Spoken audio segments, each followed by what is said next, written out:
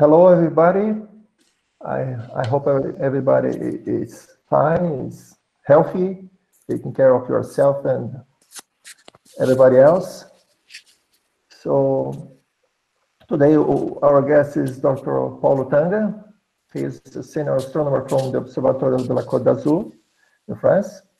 And he is also deputy manager of the coordination unit 4 of data processing and analysis consortium of Gaia mission, in charge of the treatment of solar system objects. His main work is on physical properties of minor planets, their collisional and dynamical evolution, both by numerical simulations and observations. And he's looking forward to a massive exploitation of occultations forming belt and NEAs, Near Earth objects, thanks to this contribution given by Gaia. And today, at this moment, we also have the great opportunity of having a student, Luana Liberato, who is there working with Paolo and his group. So it's a kind of good opportunity for us to make some interchange and start some good collaborations. So it's a pleasure to have you here, Paolo. And so you can start your presentation. Thanks very much. Thank you. Thank you very much for the invitation. It's a pleasure. So I hope it can be enjoyable, even in this virtual fashion which we are now used to. Let's hope to have the opportunity to meet physically soon again, once things will be improving. So as it was mentioned, I started from working on physical properties, but also on Gaia. And in the end, now I'm coming to some synthesis between what is called physical and what is called dynamical properties. And I try to show you that there is a strong link between the two. And in fact, we can use dynamical properties to study physical properties and vice versa. So the distinction is not so sharp. And this is where Gaia and occultations comes into the game. So first of all, let me start with the big picture. Okay, everybody knows, but so I'm not teaching you nothing new, but just to imagine for a moment that what we observe today in this population of small bodies is the remain of a long evolution, which was sometimes very chaotic evolution in the solar system, starting from a disk which was warmer in the inside and with the that formed the rocky planetesimals, and colder in the external parts where bodies rich in water and other ices were formed. And then all these went to collisional dynamical evolution till the solar system it observed today, and we observe just a small fraction of objects, the remaining, very tiny fraction remaining of the small bodies that were the bricks forming the large, the major planets and all the objects in the solar system. So minor planets continue to be, as it was always considered in the past, the key to understanding the evolution of what happened. They provide many fundamental constraints, and we have to realize that the sample that we know in detail with physical properties, shapes, spins, composition, masses, not to speak about densities, is very, very small with respect to what is existing. And so much effort must be spent to understand the many basic things that come from the small bodies that constitute this reservoir of information in the end. So there are major problems to solve. Everybody, I imagine, those that are listening, can think to their own problems concerning minor planets. But in fact, basically, we are trying to find today the traces of what is the first generation of asteroids. So what are primitive asteroids, where they are, do they really represent the pristine formation remnants? How the big asteroids evolved? There's a big question.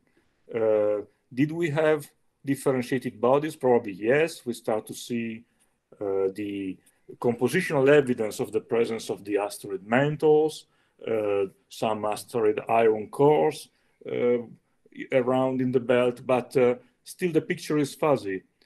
For instance, differentiation in the collisional families issued from the breakup of such large objects is not so obvious, not everywhere.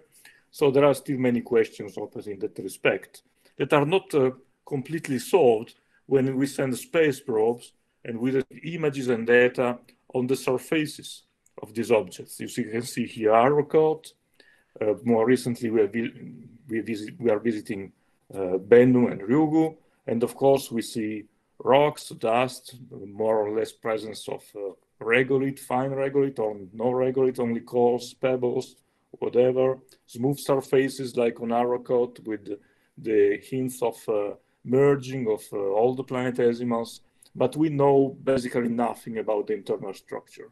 So even knowing just the density, which can inform us on the macroporosity, is already a big answer to some of these questions to know what's inside this object. So now, as I said, everybody can put his own, her own questions on the top of this. And I just mentioned my preferred 3 questions, looking into a little bit more detail. So I take the opportunity to mention some science I explored over the last years. So one of my preferred problems concern a category of neglected objects which are called barbarian asteroids. They call barbarians because the asteroid Barbara was the first discovered with these properties. Which properties? Well, a peculiar scattering properties, which is seen by polarimetry, and also spectra that you can see here as a set of different objects of the barbarian category that have a signature at around 2 micron of absorption that can only be well fitted, well reproduced, well modeled by assuming that this comes from iron oxide, which is inside the spinel, which is inside fluffy type CAIs, the most ancient material formed in the solar system. So it is like looking at pieces of Allende-like meteorites into space, but much enriched in CAI. Some of them, to justify this band, must reach abundances of CAIs around 30% or more, which is huge, and nobody can exactly explain how this works unless you invoke some special segregation of the primordial minerals during the formation of these objects. These properties are probably related also to collisions. We see that there are some groups and scattered families that are composed by this kind of objects. And collisions are also found on the first member of the family, which is Barbara. Here it's me observing an occultation by Barbara, this one, in November 2009. And it was during the night in Canary Island. You can see just a small teleobjective there. But the occultation, but with several chords, several stations, enable us to see that Barbara, in fact, has concavities. So when coupling this with the polarimetry, we obtain a nice shape with concavities. And as you know, photometry alone cannot solve concavities. You need something else, some resolved imaging, which is very difficult to the size of these objects and their distance, or some occultations. So these concavities are certainly the witness, the signature of a collisional evolution. We could have sculpted these bodies. So we don't know exactly what we are observing. Is we are observing some interiors that have been exposed or the result of some processing due to these collisions. So it's very interesting to collect data on these objects. We made a survey with several observatories, collecting spectroscopy, photometry, as set of articles that will remain for you in the video if you're interested. So this is a quite open, and still, want to know better, one need to go towards smaller barbarian asteroids in barbarian family members, trying to see their shape, if they resemble to Barbara for some other properties, try to track their spin and light course and so on. So many things to be done. And as you have seen, occultations can play a role. not by chance that I show you this to you. So another example of problem, the presence of asteroid satellites. Asteroid satellites are really a key element to understanding asteroid evolution, because they probably are the result of a specific evolution mechanism that formed them by spin-up of small asteroids or by collision around the larger asteroids. When you measure the properties of an asteroid satellite, of a satellite orbit, you can determine a density, a mass for the system. So if you know the size, you can also determine the density. And accurate astrometry, it's quite interesting to see that can discover satellites from the wobbling of the primary. So if you imagine to have an asteroid for which you only see the primary because the secondary is a little bit smaller and the separation is small between the two, you can inspect the wobblings in a range of a few milli-arcsec mass, it's called here. So this is the range of accuracy that Gaia can reach in astrometry.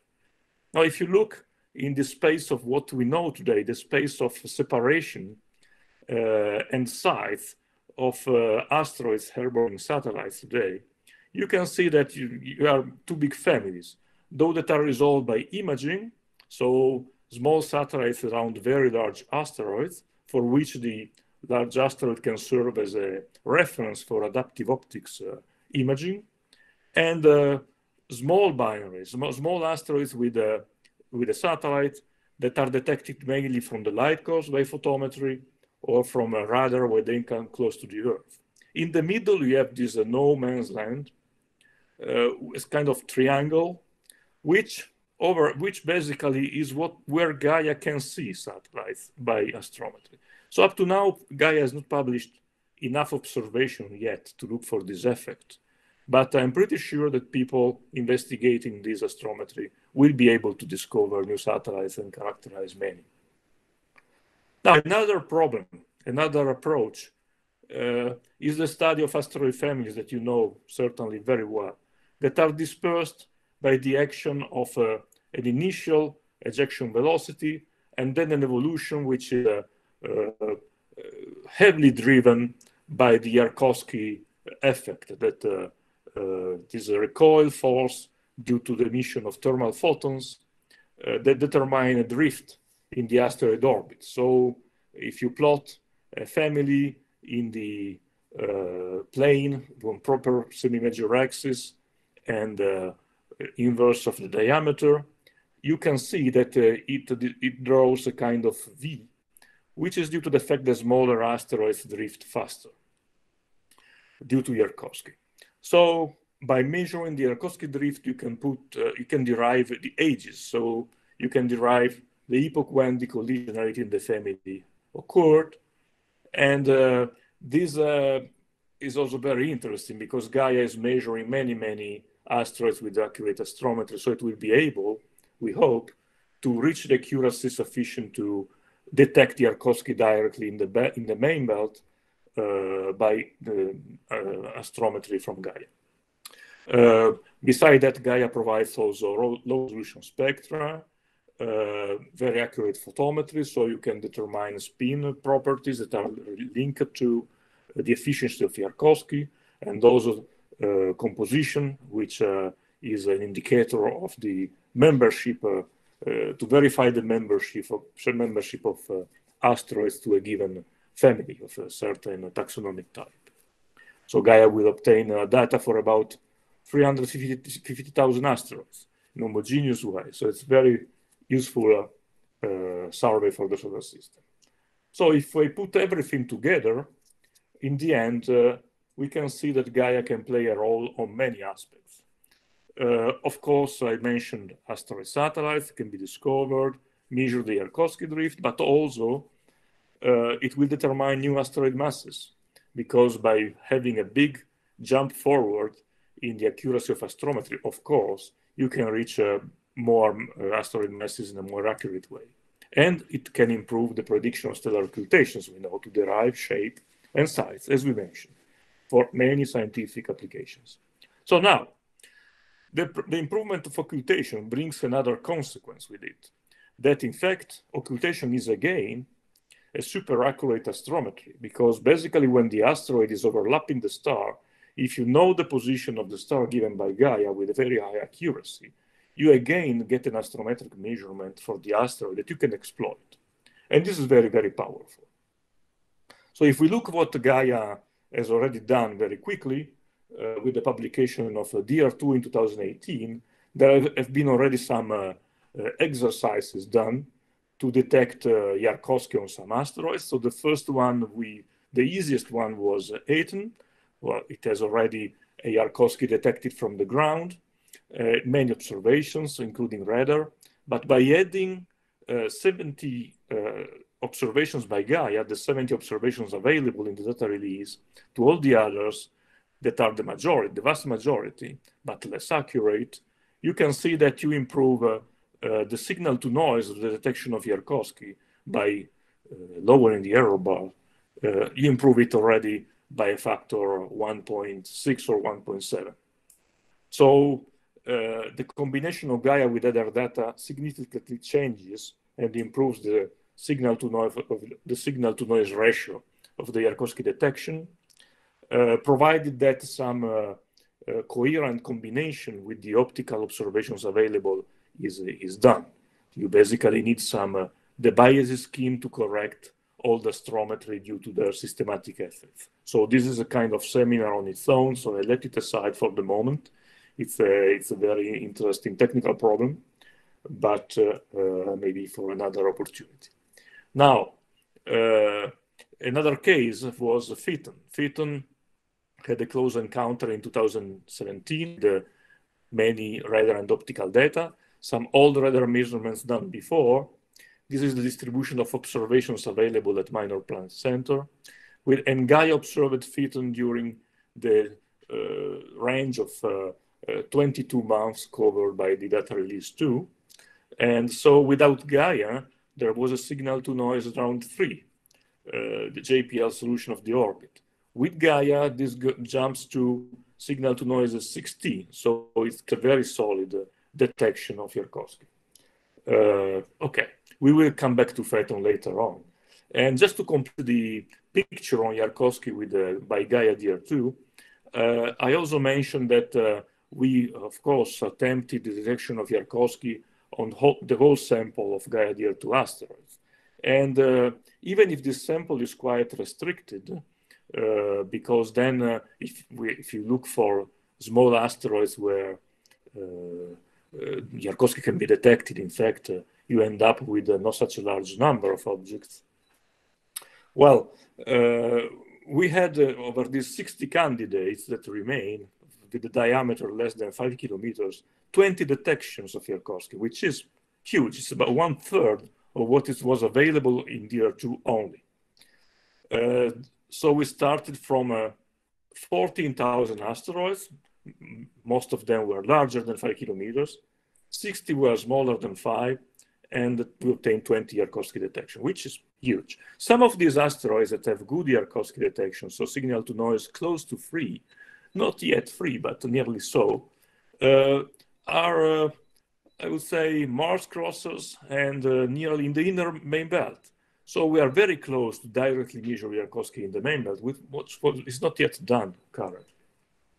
Okay, so now, let's come now to the core of all these, because as we mentioned, occultations can bring more accurate astrometry and enrich these data that permit going even deeper into our investigation. Oh, sorry, I went back. Okay. So as you know, the uncertainty on the prediction of an occultation is a combination basically of two components: the uncertainty on the ephemeris of the asteroid and the uncertainty on the position of the star. Now, today with Gaia, we can say that the uncertainty in the position of the star usually plays a minor role with respect to the position, the error on the position of the asteroid. And you are, of course, interested to the position which is in the component across track with respect to the occultation, if you want to position observers to capture the shadow cast by the asteroid on Earth.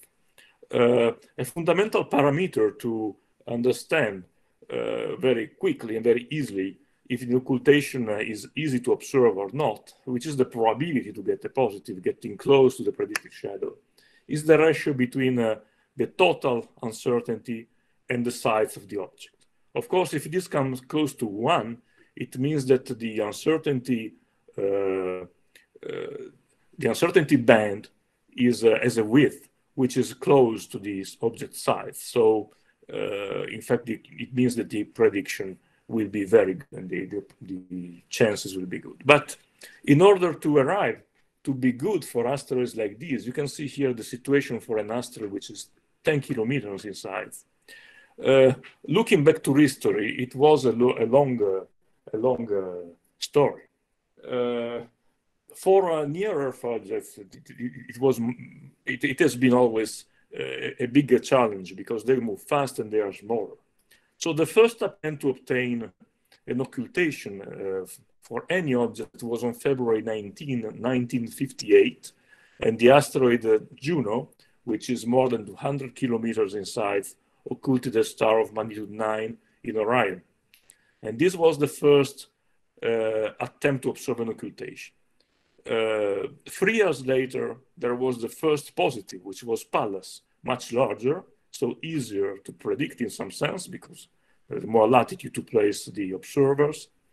It occulted a star of magnitude 9 from Africa and India, and it was recorded by eye. And there were some sparse attempts in following 20 years, followed by some success. And the first near asteroids had to wait till January 24, 1975. So the results were published in this article in 1976 on Icarus. And it turns out that this occultation produced the first silhouette of an occultation, the first silhouette of an asteroid by occultation. And you have to understand that all these chord extremes are recorded by eye. These are visual observation with a stop clock at hand, but it was quite a pretty good done job. And the observers were in the west, I think were in California or something like that. They were well placed and they had the chance to be well placed and to record this event because the Eros was an asteroid that had many, many observations. So its orbit was already quite good. And in the conclusion of the article, we can read that it is hoped this event will stir up more interest among professional and amateurs alike, kind of prophetic words. These are not particularly rare, but the low precision and low accuracy of the ephemeris are a problem. We could make a list of at least 200, 300 objects with reliable ephemeris. And the task of predicting and refining the prediction definitely seems to be useful undertaking and should lead to the observation of several such events every year. Now we will see we are going to have several such events every week or every month. Now, several years later, let's say 1986, it's not a lifetime ago. I was already aware of what was happening in the sky by the time because I was an amateur astronomer. And I heard already talking about asteroid occultation, but it was kind of a funny game in the hands of a few amateurs that tried, because even for large asteroids, it was very difficult to hope to obtain a positive. You can see here the shadow of predicted for this occultation by Cleopatra in May 1986. And the 1 sigma uncertainty is basically a continent size, what you have today for some TNOs.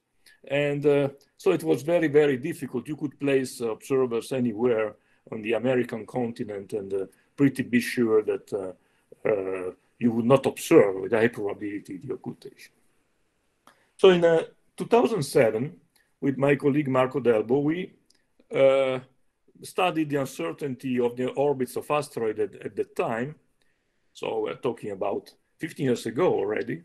And as a function of the diameter, you can plot the ratio that I mentioned before. So the uncertainty divided the apparent size of the object.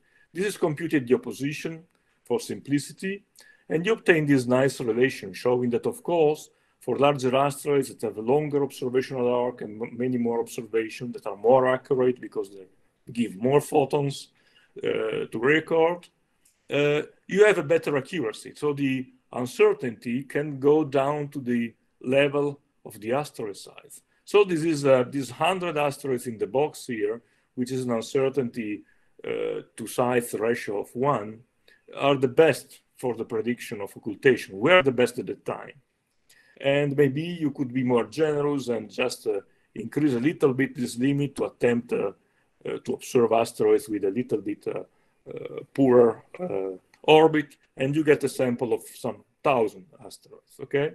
So this was the situation, and we were predicted already with Gaia, probably this limit, all this distribution would move down by a couple of orders of magnitude, exploding basically the number of asteroids for which you can have an accurate prediction.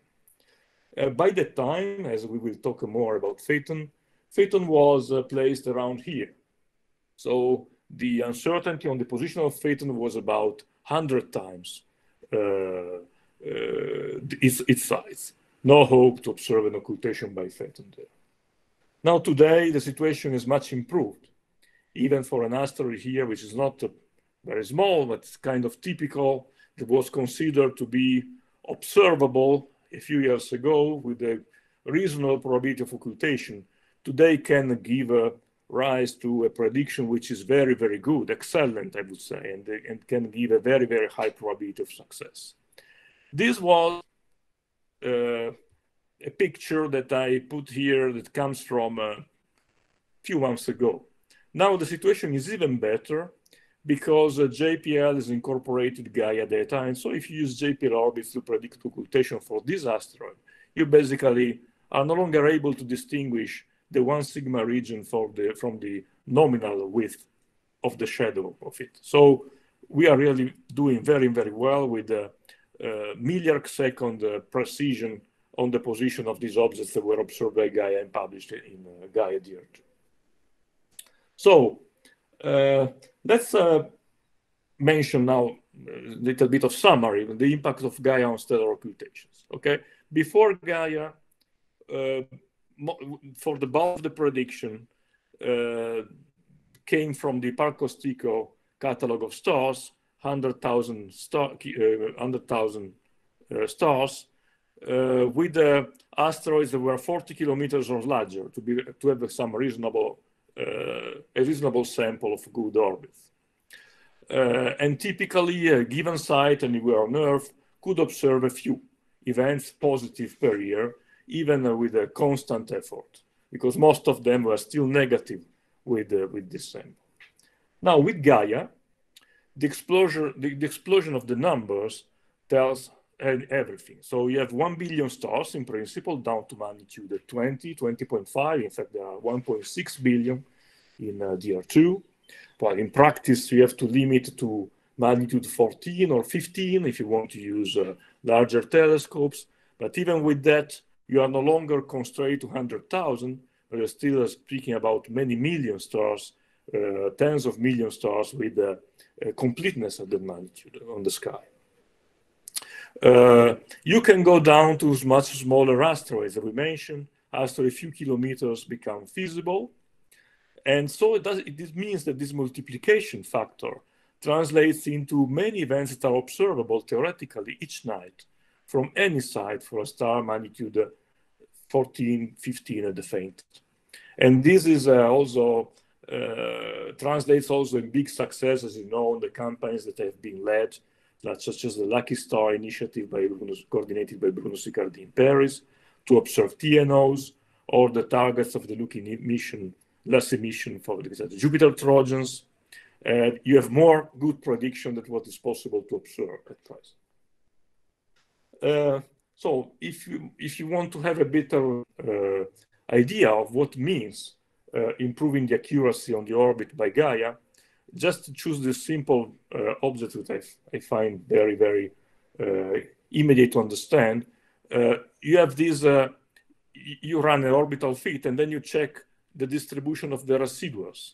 So zero residual means that an observation that is exactly coinciding with the prediction given from your fitted orbit, but in general, observations spread around. And you can see all the observations maybe done with photographic plates spread around by a few arc seconds. Now, if you zoom in the middle, you have the cloud of observations obtained by CCD over the last about 30, 35 years. And this spread around 200 milli-arcsec. And you start seeing a small cloud of red dots inside. And if you zoom, here it is. These are the residuals on this orbital fit for the Gaia data, which are in red. So you go down to about 5 milli-arcsec. So you have several hundreds improvements in the quality of the astrometry that immediately translates as a big weight in the orbit determination process. Because of course then different uncertainties translates into different weights on your fit. And so this observation, even if there are a small number, are really important in determining the final accuracy. So the fingerprint of the new stellar catalog by Gaia and the new asteroid orbits is already visible in the distribution, in the trend, in time, of the number of positive observations obtained in occultations in general. So all the events together, mainly dominated, of course, by main belt asteroids in this kind of statistics.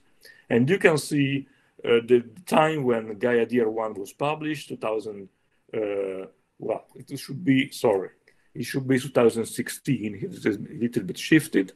So you have the first rise of number of events, and then the current surge, which is mostly triggered by Gaia DR2 in 2018. And up to now, this is mostly due to the incorporation of the improvement of star astrometry. Not yet an improvement of orbit, as I said, that was, let's say, diffused more systematically by JPL and will be also by Minor Planet Center soon, only very recently, weeks ago. So now a new frontier opens because it's not only an explosion of number, but you can also try, of course, to do more difficult asteroids. And the small near Earth asteroids are for sure the new frontier. So here what I plotted over time is the minimum diameter, so the smallest asteroid that has been observed every year, starting from the early observation in the 60s. So this is the sample that has produced some useful astrometry, so there may be some holes, some small data should appear in between. But you see in logarithmic scale a nice trend with the improvement of orbits over history towards observing smaller and smaller asteroids by occultation successfully. So this is clearly visible in the crosses, which represent the smallest main belt that produced a positive occultation. But also in the red dots, there was some spore success in the past with some large NEAs, such as Near and Ganymede, Eros and Ganymede. Then there was the Toro asteroid, which is smaller, 5 kilometers, but it was kind of isolated success with a single chord observation. Eros again, more recently. And then the big change became possible with the Phaethon and more recently Apophis. Phaethon 5 kilometers in size, between 5 and 6. Apophis, 370 average diameter. So meters of diameter. So very, very small with respect to the rest of the population. So what happens is that, in fact, of course, now the prediction by Phaethon and by the small asteroids can become accurate at the expense of some specific effort, because, for instance, there were also radar observations which were seminal to obtain the best accuracy. So I just illustrate what happens typically with one of the small asteroids. It was an event that we observed, so it's one to which I am particularly attached. This is was in October 15, sorry, year is missing, is 2019, and was passing very close to Nice. So the blue lines are the limits of the shadow, and the red lines are the 1 sigma limits. If you zoom in, you can see some roads across the mountains where we placed a big telescope. So we traveled with a 1 meter foldable Dobsonian, which was mounted in the field very nice to see. We convinced the owner of the telescope that it was very important to move the telescope that evening, and we were lucky enough to record the occultation. I don't know if the streaming enables you to see the movie correctly, but look at the couple of stars in the center, and you can see that there is just a minor tracking problem there, and then one of the two disappears, and here is the occultation. Here everything is slowed down because the rate we were able to use with the camera in such a big telescope was about 100 images per second, a little bit more, 120 images per second. So we're very, very fast for an event which was very, very short. And in fact, the light curve shows that the duration was 0.218 seconds. But with this good sampling, it was very easy to determine very precisely the start and the end of the occultation. Now, if you translate this timing, which of course is the natural, let's say the pure data that you obtain from the occultation, which is time, you can translate it into a distance, knowing the velocity of Phaethon on the sky, and you find that the accuracy on the length of the chord is just 1%, so 45 meters on a chord that is 5 kilometers, so nearly equatorial for Phaethon. And this corresponds to an error of 67 microseconds relative to the position of the star, of course, which is what Gaia does, even better somehow. Now, of course, this is not the end of the story, because to derive the final astrometry from such an observation, you have to take into account the other chords, to try their uncertainty, try to fit a shape onto it, and this was the shape that was oriented, the radar shape oriented at the time of the occultation, and take into account also the uncertainty on the star, which is not zero. In this case, it's a fraction of a milli-arcsec coming from Gaia DR2. So the final uncertainty is something between 1 and 2 milli-arcsec. But still, it's awesome. You can get with a telescope on the ground Gaia accuracy. Even more awesome Apophis. So for Apophis now we have 4 occultations that have been successful. And here you can see the first one with the 3 cores that were observed in the United States. So there were about 30 stations deployed because the uncertainty was still a kind of 1.5 kilometers in size with an object that makes less than 400 meters. So there were 30 stations deployed to cover the 1 sigma region, and 3 of them catch the shadow of the object. Here again, the total uncertainty remaining by taking into account all the sources of error is around 1.5 milli-arcsec. The fitted diameter here is 493 meters. If you adjust a little bit the chords in the hypothesis that there is some delays that have not been corrected well, and you can fit a better circle that comes 456. But now Apophis, we know, is not a circle, so there may be some shape effects in there. And this is quite a large diameter. We expected something smaller, around 370 meters, not more, not nearly 500.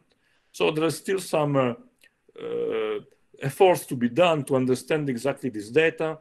We discover that, in fact, astrometry at the level of accuracy of 1 mass for Near Earth Asteroids contains some tricky aspects in the data reduction, not only in the prediction, but in the data reduction too. So this must be taken into account to get the best result. But even more amazing, 2 of these chords have been observed by objectives that are 8 centimeters in size. So basically photographic objectives with a camera fixed on the ground. So this is what you can obtain, Gaia level astrometry with teleobjective on the ground at a distance.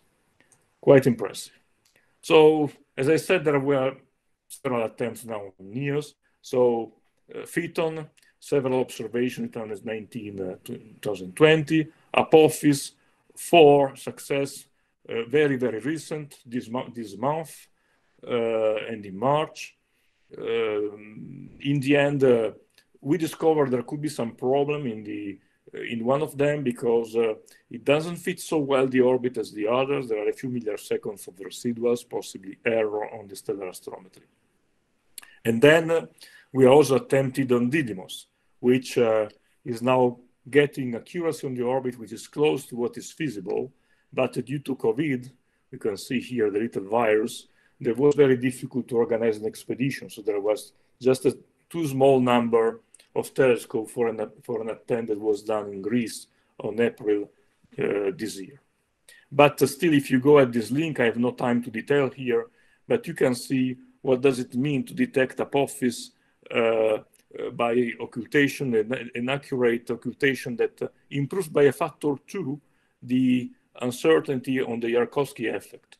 So Apophis becomes now the object with the best Yarkovsky determination we have.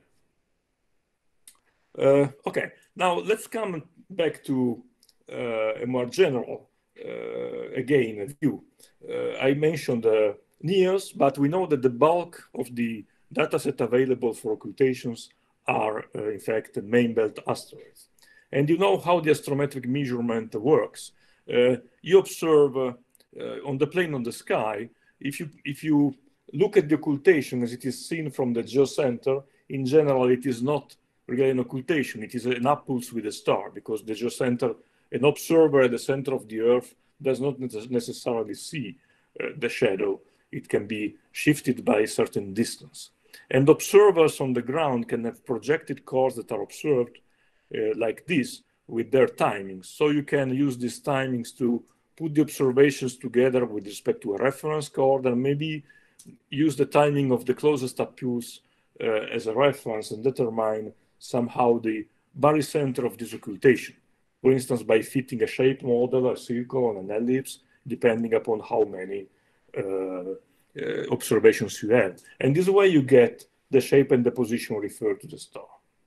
So illustrated like this, it looks easy. In fact, there are many tricky problems when you want to go really at the milli-arcsec accuracy. You have, for instance, to take into account the differential relativistic light deflection between the asteroid and the star. So I have no time to go into many details here, but basically what you observe from the ground is the overlap of the asteroid and the star at the moment of the occultation. But what is happening physically is a bending of the light ray on which the star and the asteroid lie. So they share the same light path because the asteroid is occulting it, but with a different length because the asteroid is closer than the star. So this means that the deflection due to the masses in the solar system, basically due to the sun, will be larger for the star than for the asteroid. So you have a difference of deflection that you have to take into account to reduce the astrometry. And this can sum up to a few milli-arcseconds. So in case, for instance, of a near Earth object, it's already larger than its apparent size. A large effect in that case, it cannot be neglected. So then, imagine that you take into account everything correctly. You have observations that are fitted by several cores or a few cores. You fit a complex shape or an approximated shape. You obtain a center of the figure, and this is your astrometric measurement. So then you need an error model. You need to give an error to that. And what is done, let's say, on the massive exploitation of what has been observed up to now, which has a few thousands of asteroid occultations, is mostly coordinated by David Herold, who is very accurate in finding a kind of recipe to give an uncertainty on different kind of occultations, depending how well the occultation is observed, how many cores you have, and so on. You can find this in the monthly notices article that is mentioned here, with many details, interesting details. This is the error model with which the observation of occultations are now transmitted to Minor Planet Center. They are also available on the PDS repository of NASA. And then you need some, to exploit this, you need some orbit equality indicators. Of course, the most obvious is the ephemeris uncertainty, but this must be referred to an epoch. or the uncertainty on the semi-major axis, which I will exploit now in the few slides remaining. Now, of course, you also have the post-fit residual that I already mentioned, and they give the quality of a single observation related to the orbital fit. So the errors and the residuals, both of them, can be represented in a different way. So either as an absolute value, so an angle on the sky, arcsecond or milli-arcsecond, or in units of the object size in radius. Of course, if you have a residual for an observation, for a measurement of an occultation that is larger than the size of the object, this would imply a miss.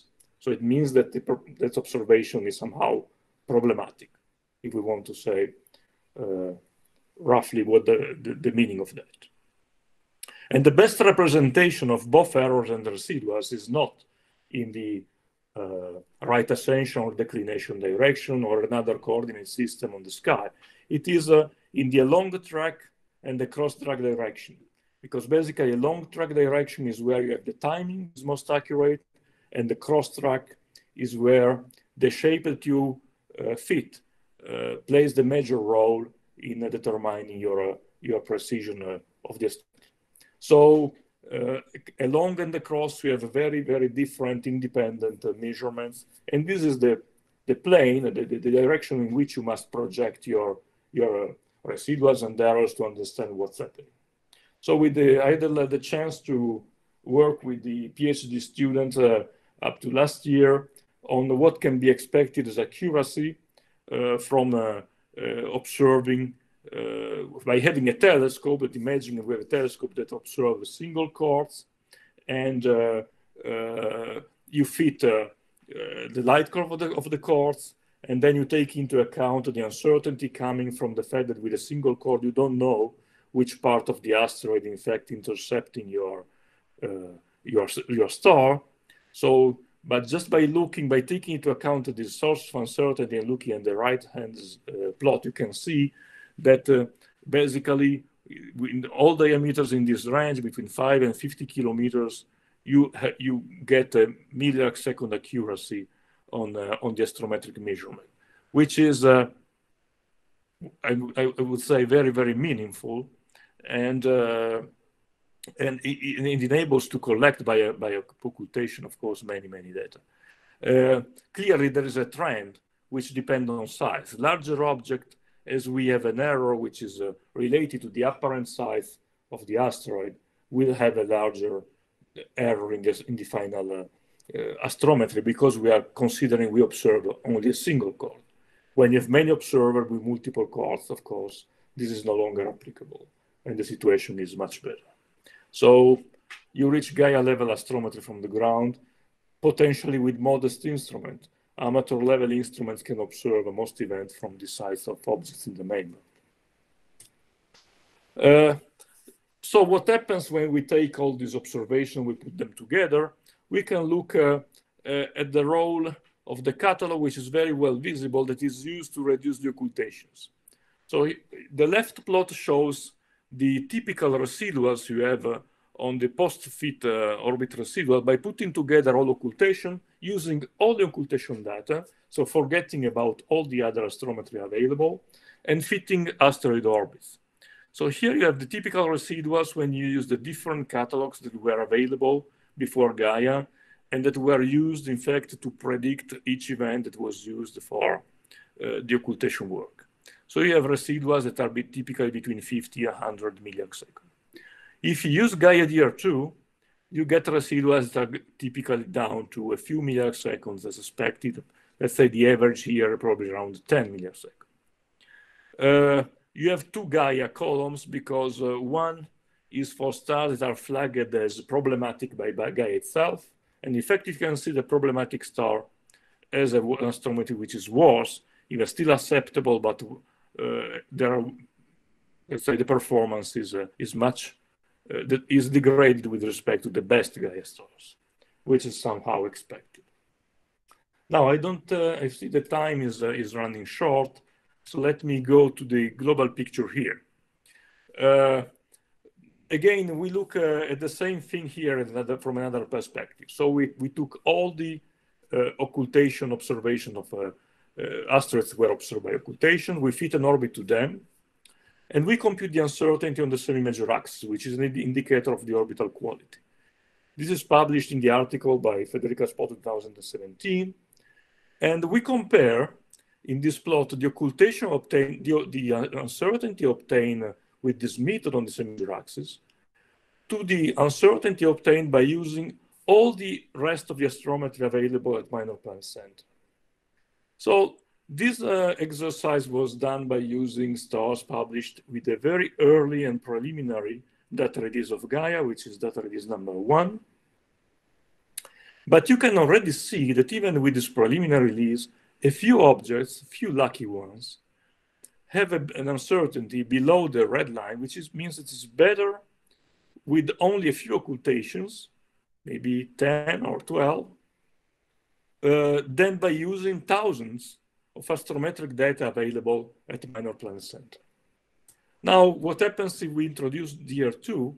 Well, the situation improves by much, because all these set of points, of course, drift toward a lower level, and the majority of objects, in fact, have a better orbit by using occultation only than by using all the other observations, which is quite amazing. So few occultation can beat in accuracy decades of ground-based data. And this also works, incidentally, if you, instead of occultation, use only direct astrometry of asteroids obtained by Gaia. But the sample of DR2 is restricted and only 22 months of observation. So you need for that lucky objects with well-distributed observations. So it can become real and more solid as a conclusion once we have the whole Gaia dataset. So these are all the residuals starting from year 2000, because before the techniques of occultation observations were various, but you can see the residuals along track and the cross track. Of course, they are a little bit better along track where you have the timing accuracy, and all of them peak around these few months in the center. Okay, and this is what happens if you consider one object only, its residuals. This is Artemis, which is one of the best asteroids behaving with its occultations. And you can see here the residuals along track and the cross track. For the observed occultation, 17 for Artemis. The segments around each dot represent the assigned error from the error model of the occultation. And if you look at the right plot, this is now the error normalized to the radius of the object. So the size of Artemis, the average size, is represented by the circle. And as expected, you can see that all occultations fall into this circle. So they are coherent with the orbit solution and the observation. Except one, this outlier here, while at 1 sigma, it could still be compatible, but if one looks better into the details, this star in the Gaia catalog is suspicious. It has a flag that tells that maybe it could be an unresolved binary, so it could be a bad star, bad behaving star, which looks consistent with what we obtain. So I come to a conclusion here. What's next? We have a list of future candidates to survey for occultations. Most of them have very, very low orbital certainty already. So we believe that in this data set, maybe also using maybe some more objects that are not in this list, here are just a few of say the top 12, the top 13 of the data, of the best orbits. Probably there are some that maybe with some additional ground-based observation or some additional radar can become very, very good candidates for future occultation observations. Of course, NEAR remain difficult and fast. You can see here the duration. Typical duration is between these two extremes for this object. A few of them reach several tenths of a second, but most often duration is less than 0.1 second. For Didymos, it worked very well, the process. You can see here in this plot very quickly the error on the ephemeris that we had with all observations in 2003, 2004, Then there was a radar edit, which improved things a little bit. But this is the error on the ephemeris that we get today. We want to observe occultation by Didymos today. So by propagating the orbit as computed in 2003, we still get bigger error ellipses that range between minor axis of 10 and 100 times the apparent size of the object, which is the unit used here. Now, if we had all optical data available up to now, things start to improve. So here you get an uncertainty which is around 10 times the object size. And we had the luck to use several observations that were collected in the frame of the working group of the HERA mission and DART that are targeting Didymos. And so by using this additional astrometry, now we get to a range where the uncertainty gets close to the size of Didymos. So we clearly get close to the possibility of observing directly the occultations by Didymos. So this is one of our next priority targets. And please, if you want to look into prediction for Didymos, we can work together and organize something maybe across continents when Didymos falls close to your places. Now, if we target the whole main belt, what happens?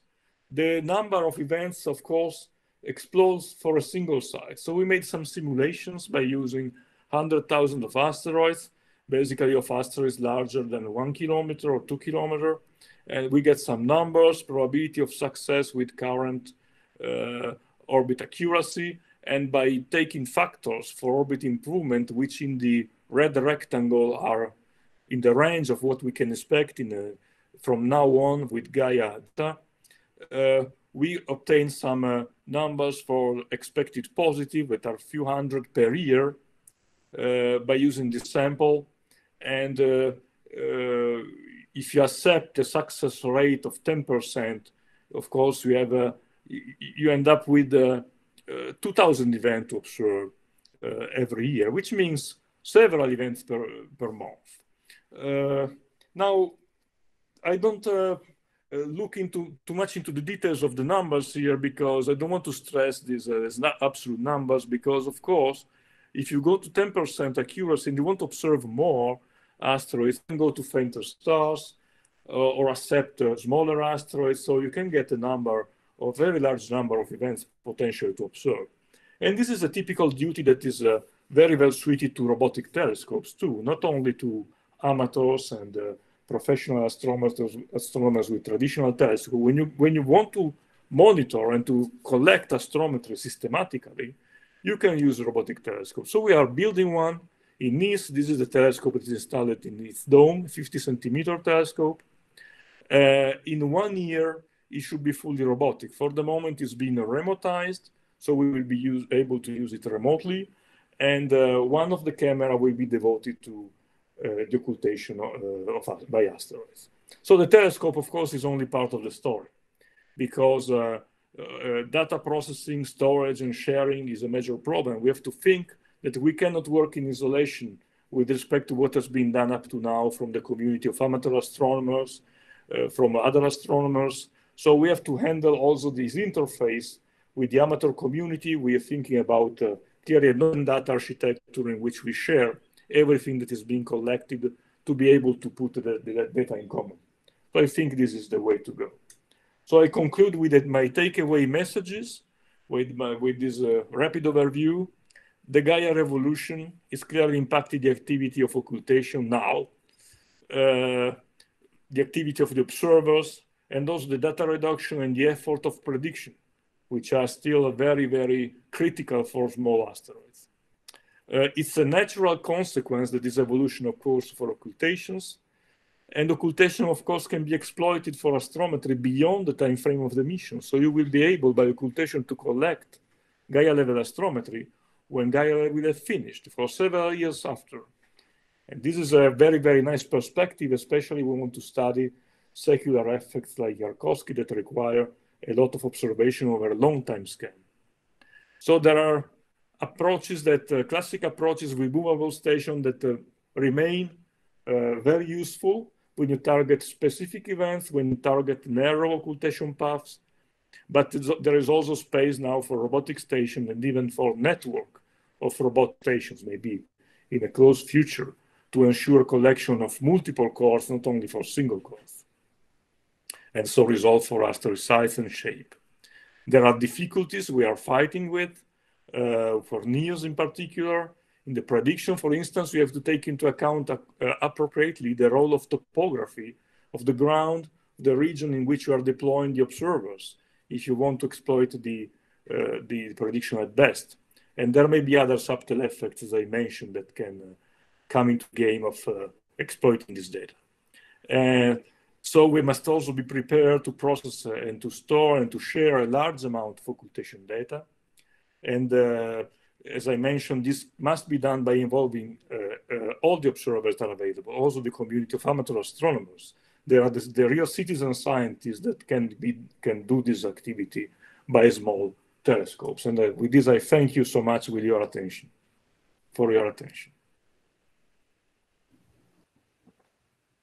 Thanks, Paolo. Very nice review, or up-to-date review of Gaia and occultation of minor bodies. Fantastic.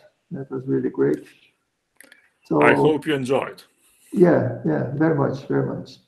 So now we are open for questions or comments. So anybody would like to make a comment or a question?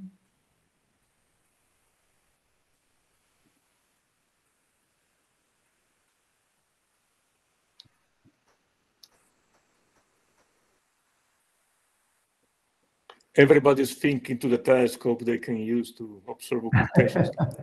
Okay, Gil, you can open your mic and say your question, please. Hello.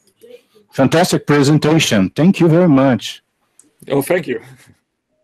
I was dealing with autonomous optical navigation, you see. When you were presenting your improvement concerning new Gaia data, I was just figuring out two navcams tracking two small bodies inside the spacecraft and solving on board with high precision the whole problem of navigation. Do you know what I mean about this autonomous navigation? Would it be possible? Well, I know that there have been some studies. I was in particular in the jury of a student in a Paris Observatory who studied this possibility to have an autonomous navigation system aboard the satellite that by triangulation with minor planets, in fact, is able to cross the solar system and to explore let's say, to navigate across the main belt by using minor planets and their ephemeris as a possibility to have a reference in real time. Yeah, but the improvement, you see, this geometric method is highly dependent on the precision of the position of the bodies. You see, if you could follow a small body like a comet or an asteroid, and then pursuit the occultations occurring, you see, you have already star trackers on board the spacecraft. So if you follow the occultations of small bodies like asteroids, for instance, one asteroid with this highly knowledge on its orbit, so you could do that. You could transfer that precision to the orbit determination process, and that could be done autonomously. You see, not planets. Planets, they yeah.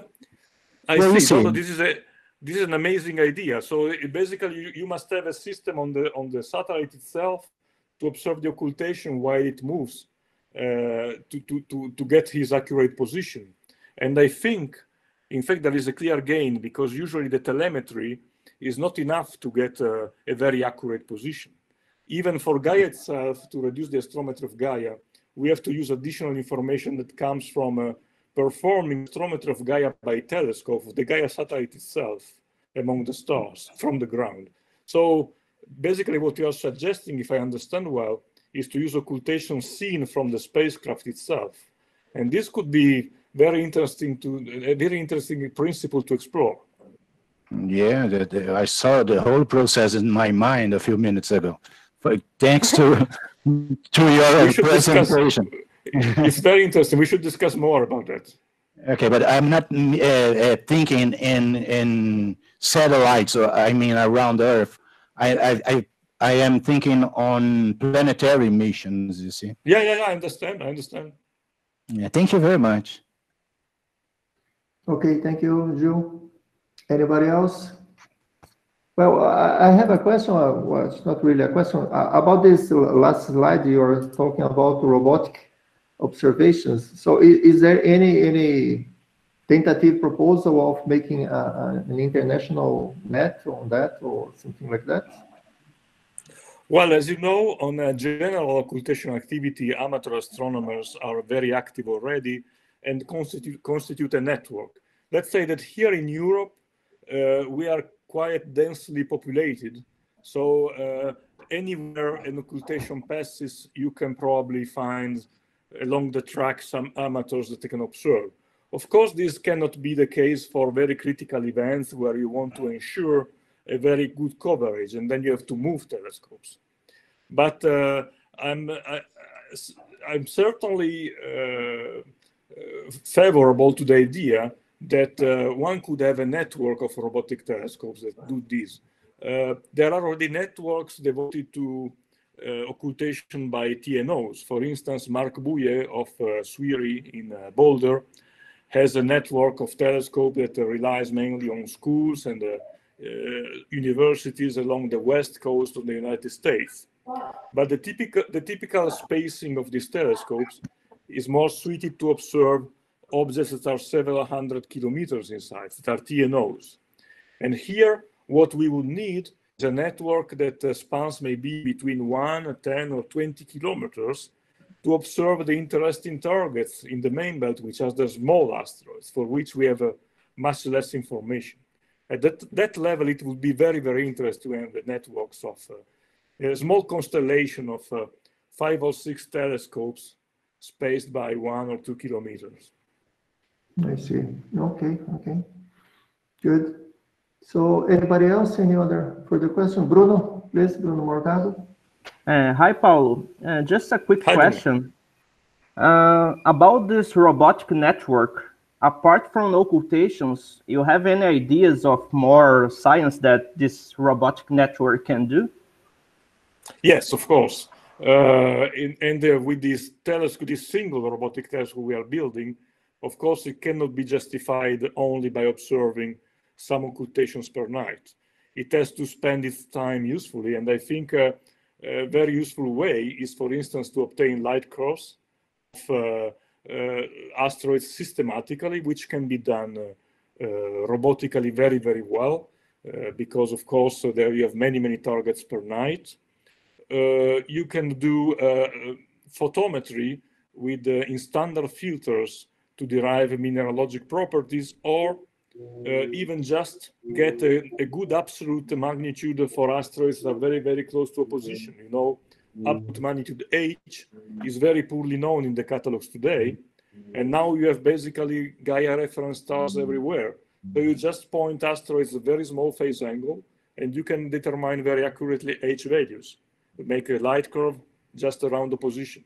There can be many, many ideas which are very well suited to a telescope that can switch rapidly from one target to the other and make probably several light curves along a single night.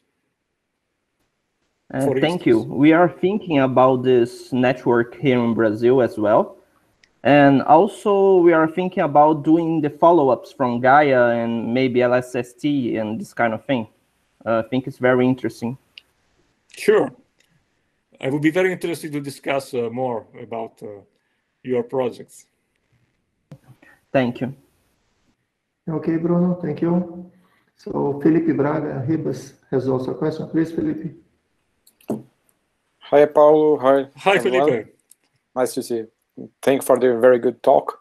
I may have missed from the beginning, but I I would like to hear more about the determination of the Yarkovsky effect of Apophis and the consequences on this. And of course, this can be translated for the other near Earth objects. And what are the, I mean, I think this is the best way to justify this kind of observations, because they can hit Earth one day. So I want to listen more about this, what you have done, and the implications. Do you see the slide? Yeah, Yep. Sure. Do you see the slide here? Yes. So basically, just look at the small inset there, where you have several determinations of Yarkovsky. So you have a longer history in the larger plot, but we just focus here, which is let's say, the last year, during the last close encounter of Apophis. Here is in A, you have the error bars that were available in January, so with all the best measurements from the ground and some radar available from the last close encounter in 2003, if I'm not wrong. No, sorry. Yes. No, more recent one. Well, forget. Now I'm making confusion. Anyway, this is what was available in January. Then we added some optical astrometry from the ground. We obtained a fit with the error bus in B. And then by adding a recent radar this year, early March, we obtained the error bus in C. And then by adding the occultation, we had the small error bars by the red dot. So you see basically in a few months, in 3 months, the collapse of the error bars, mainly due to radar, I would say, because without the radar, probably we would not have had a successful occultation, a successful prediction. But still, by a factor 2, simply due to the occultation.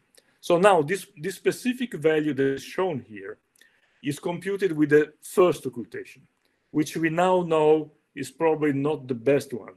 Now we have 3 more. I made the computation again. Essentially, the error bars remain about the same. The absolute value should shift maybe by a few %. But this is the level of accuracy we can get, and you are right. If we can demonstrate that occultations have a big role for the investigation of Near Earth Asteroids, these are big drivers for the project and for get support to develop observation networks. And in fact, we are waiting for an answer from ESA, because we proposed a project, especially for Didymos, that is a target of Hera mission, to deploy telescopes for Didymos and other crosses. But this is the new frontier, I think. Thank you. Maybe I can make a following question. Sure. Is exactly how to justify other